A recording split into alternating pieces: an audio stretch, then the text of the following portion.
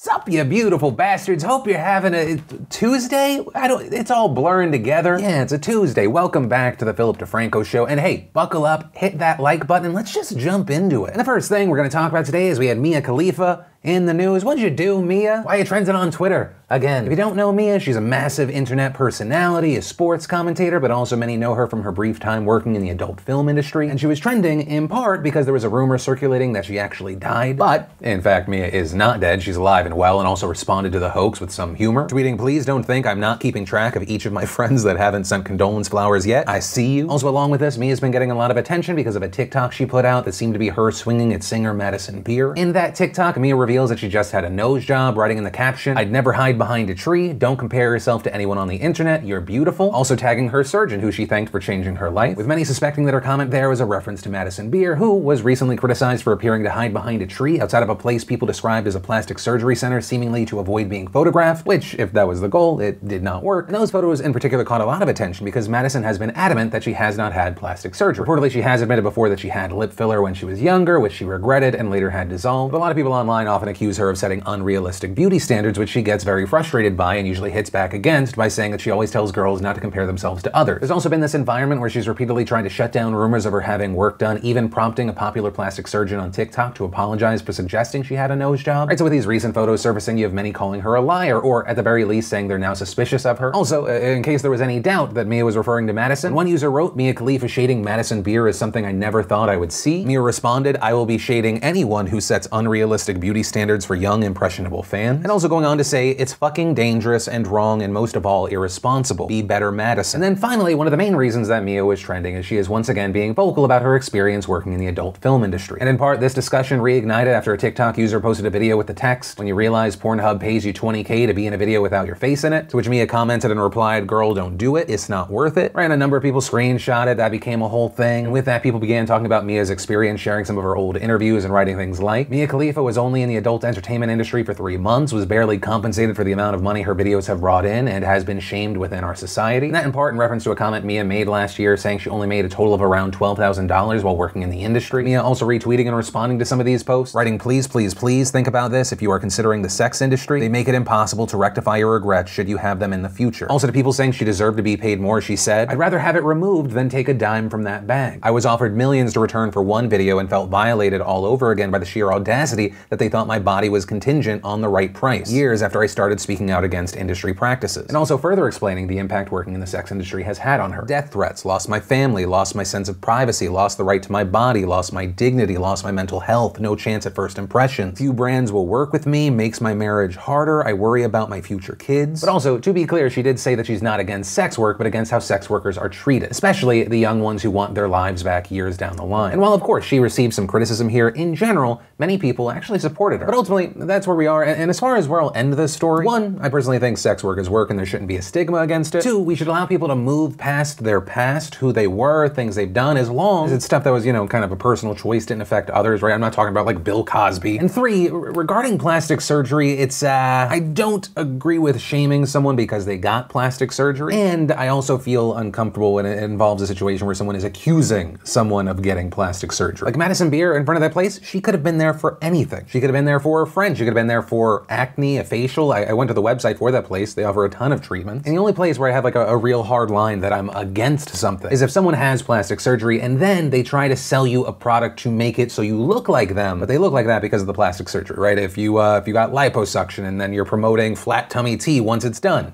No. Selling a booty blaster workout plan, but you got butt implants. No, that's scummy. Then I have a problem with it because that genuinely feels like fraud, whereas just plastic surgery in general, it's a very personal choice. And it's one that I hope people take it very seriously, they take their time. Also, preferably they go to a doctor that requires that person to be mentally cleared. But yeah, those are some of my thoughts connected to the story. And of course, now, whether you agree or you disagree with me, I want to pass the question off to you. What are your thoughts here? And then let's talk about the situation that starts with 30 Rock, Jimmy Kimmel, and blackface. So if you didn't know, there were episodes in the hit show 30 Rock that featured blackface. And this is back in the news because per Tina Fey's request, discussed, all episodes featuring blackface in 30 Rock will be removed from streaming and syndication. Right, for those that don't know, Tina Fey starred in and created that show, and in a note that was obtained by Variety, she apologized for featuring it in a handful of episodes writing, "As we strive to do the work and do better in regards to race in America, we believe that these episodes featuring actors in race-changing makeup are best taken out of circulation. I understand now that intent is not a free pass for white people to use these images. I apologize for pain they have caused. Going forward, no comedy-loving kid needs to stumble on these tropes and be stung by their ugliness. I thank NBC Universal for honoring this request." And in addition to this decision coming from Faye and NBC, it was also supported by the show's co-creator Robert Carlock. Currently, the show streams on Amazon Prime and Hulu. Those episodes will reportedly be removed by the end of the week, and in fact, some are already actually gone. As far as the specific implementations of blackface, 2 of the episodes in question feature the character Jenna, played by Jane Krakowski, in blackface. 2 others featuring guest star John Hamm doing blackface. And you know, this move was met with mixed reactions, some seeing it as the right move. With someone writing, "Oprah was in one of these episodes. There has been quite a shift in film and television and the example they set. It's no wonder why so many, myself included, were unaware of the harm done by such depictions. This is the right choice because good examples need to be set." But also, you had others saying, you know, 30 Rock isn't that old of a show and everyone knew that blackface was bad already. Some also saying these are far from the only instances of racism throughout the whole show. But also, like I said, 30 Rock was not the only thing in the news regarding blackface. This morning we saw Cancel Kimmel trending, and part of this had to do with a similar conversation. Though I will say this is actually over a plethora of reasons. One being that people were once again bringing up the fact that he did blackface to play Karl Malone in a sketch for The Man Show around 20 years ago. On top of that, more recently, Fox News obtained a podcast clip from 2013 where Kimmel admitted to saying the N-word multiple times while impersonating Snoop Dogg in 1996. And also, he was in the news for a non-N-word blackface reason, and that was a clip of Megan Fox on his show resurfaced. "I was wearing a Stars and Stripes bikini and a red cowboy hat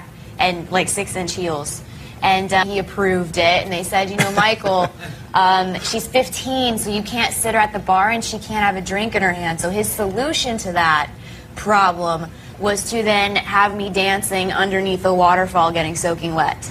And that's perfectly wholesome. At 15, I was in 10th grade. So that's sort of a microcosm of how Bay's mind works. Well, that's really a microcosm of how all our minds works. But some of us have the decency to repress those thoughts and pretend that they don't exist. Right, a number of people finding his reaction very creepy and inappropriate. So Kimmel gets backlash for all of these things, but of course there's a big focus regarding his use of the N-word. Regarding that, you have the likes of Donald Trump Jr. chiming in saying, "To be clear, I'm 100% against punishing comedians for jokes, even bad jokes from unfunny hack comedians like Jimmy Kimmel. But according to the left's own woke rules that Jimmy Kimmel wants to force others to live by, it's hard to see how ABC allows him to keep his show." Also comparing the situation to Roseanne in another tweet saying she lost her show, so Kimmel should lose his. Though we also saw a number of people pushing against that, saying that the cases are different, saying Roseanne was not canceled for previous racist statements. It was something that she said at that time, whereas Kimmel's cases are decades old. Also, the timing of all of this happening is notable. Right now, Kimmel is set to host the Emmys this year, and people have wondered if this would change, right? Especially after what happened with Kevin Hart for the 2019 Oscars. Also, all of this comes as he recently announced that he would be taking the summer off from his show. Right, that's reportedly to spend more time with his family and just take a break, though you have some people saying that timing is suspicious, seeing as all of this started coming out at around the same time. But with all of that said, the big update to this story that happened actually as we were filming is that Jimmy Kimmel has now issued an apology and a statement, with Kimmel saying, "On KROQ radio in the mid-90s, I did a recurring impression of the NBA player Karl Malone. In the late 90s, I continued impersonating Malone on TV. We hired makeup artists to make me look as much like Karl Malone as possible. I never considered that this might be seen as anything other than an imitation of a fellow human being, one that had no more to do with Karl's skin color than it did with his bulging muscles and bald head. I've done dozens of impressions of famous people including Snoop Dogg, Oprah, Eminem, Dick Vitale, Rosie, and many others. In each case, I thought of them as impersonations of celebrities and nothing more. Looking back, many of these sketches are embarrassing." He also talked about how many bring this up in an effort to say he is not in any place to criticize others for racist behavior or remarks, and about all of that he said, "It is frustrating that these thoughtless moments have become a weapon used by some to diminish my criticisms of social and other injustices. I believe that I have evolved and matured over the last 20 plus years, and I hope that is evident to anyone who watches my show. I know that this will not be the last I hear of this and that it will be used again to try to quiet me. I love this country too much to allow that. I won't be bullied into silence by those who feign outrage to advance their oppressive and genuinely racist agendas." Then going on to say his summer vacation has been planned for more than a year, and it includes the next 2 summers off as well, adding, "I will be back to work in September. Thank you for giving me an opportunity to explain, and to those I've disappointed, I am sorry." But ultimately, that is where we are with report this story now, and I do want to pass a question off to you. What are your thoughts here? Do you think all of this is something that should result in a Jimmy Kimmel losing his job? Yes or no? Why? Why not? What are your thoughts about Kimmel's argument essentially saying that this is being blown up by people feigning outrage on the right, using this as a way to try to silence him? Yeah, I'd love to know what you think and why in those comments down below. But from that, I want to share some stuff I love today in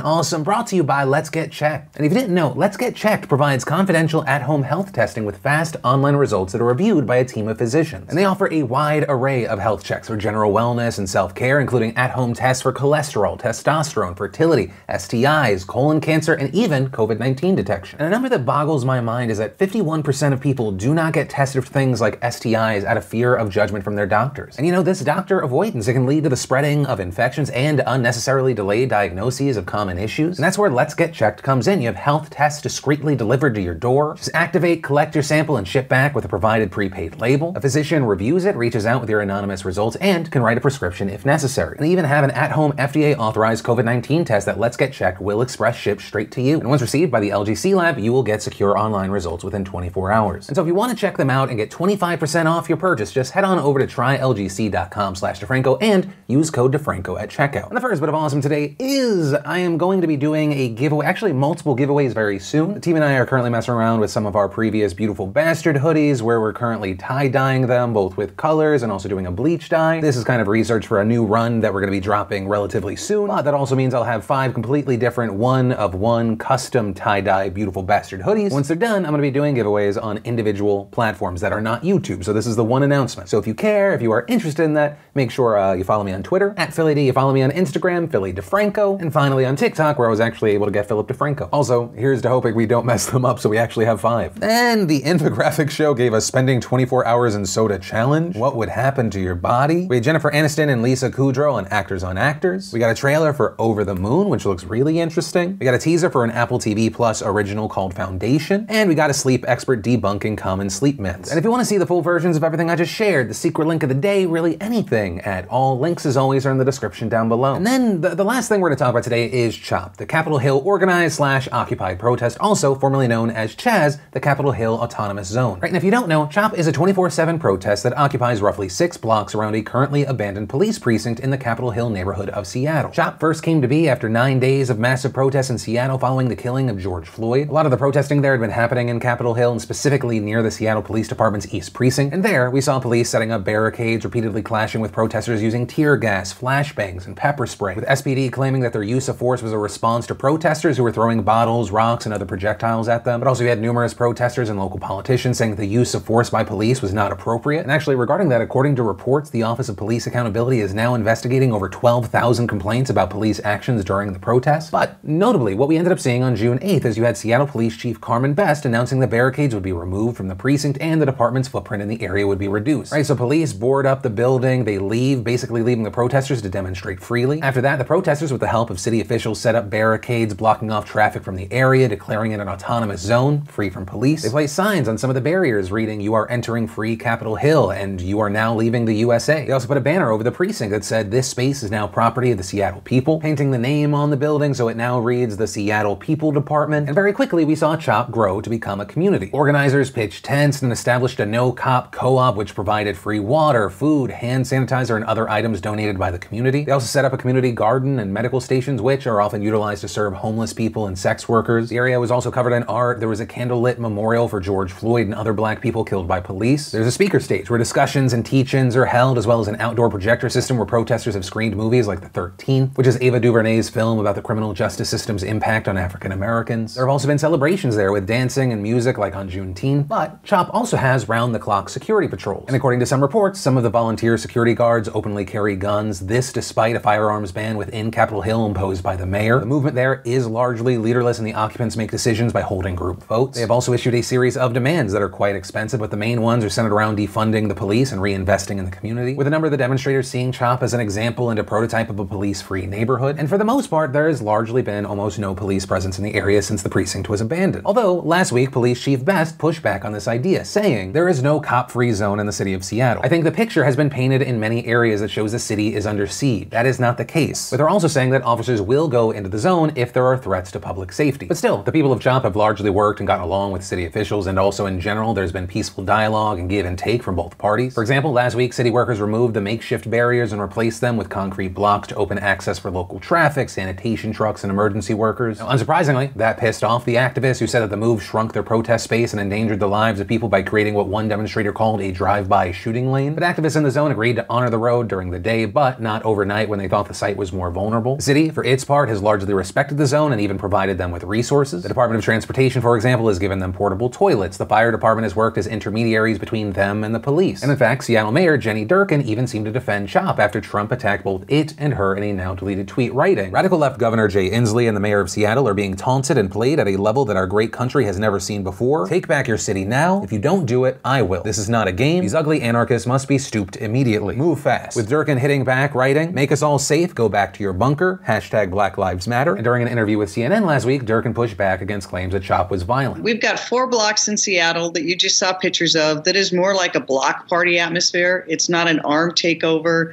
It's not a military junta.